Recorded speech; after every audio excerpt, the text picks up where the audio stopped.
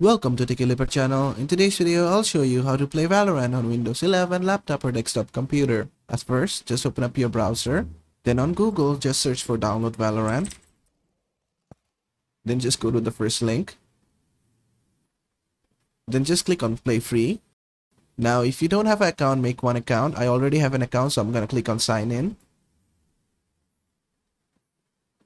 Then just put in your username and password. Then just click on play free again. Then click on download. And this will download the Riot installer for you. Just wait for the download to be completed. And after it has been downloaded, just click on it to open it. You can minimize your browser. Then just click on yes. Then just click on install. Then just hit install again. And click on install once more. Click on yes.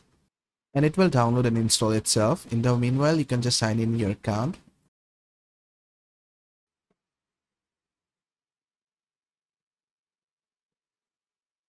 Now you don't have to do anything, just wait for it to be downloaded. After that, you can restart your PC and play.